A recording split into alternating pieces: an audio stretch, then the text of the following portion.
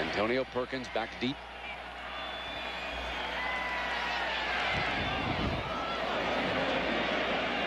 Perkins at the 26. Dances for a hole. Got it. 40, 45, midfield now.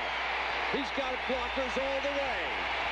And Perkins explodes for the Sooner touchdown. 74 yards on the return. Take one more look. What a spin here. Got to beat the gunner, which he does. Now darts for daylight. Picks up beautiful interference as he heads for the left side.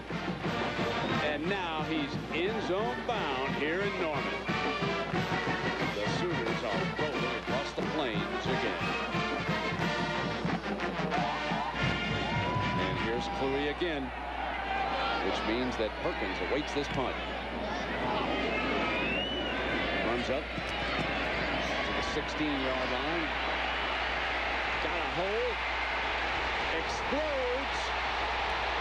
Going end zone. Touchdown.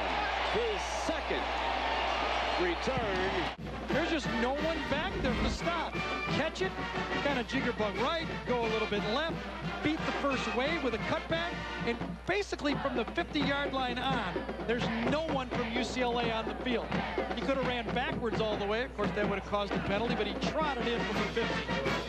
First time in school history that anyone has ever returned 2 punts for touchdowns in one game. Needs the 5 to tie it. They got to hold. They got to hold up the wings. They got to hold up those guys. Yeah, the Gunners are getting free on it. Bassey's trying to get that gunner over the right and cannot. Here he comes now. Can he get it? Perkins slips. Got it. Perkins for the record. Breaks free. Looking for the 3rd touchdown. Down the sideline. Antonio Perkins. 3 punt return touchdowns and a new NCAA record. Get a celebration penalty. That one deserves a celebration penalty, doesn't it? Take the penalty. A 65-yard return that time. 74, 84, and 65 for Antonio Perkins, our player of the game. And that, folks, was your mad move of the 4th quarter. Wow. 277 punt return yards.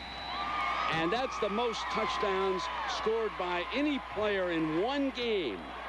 Several players had returned 2 punts for touchdowns in a game, but never has anybody taken 3 to the end zone. He trusts his blockers on the Gunners to the outside, and this time catches it with enough space and takes that's one of the damnedest things I've seen. Being able to take 3 punt returns to the house. UCLA completely out of gas. And he just, again, nearly trots into the end zone.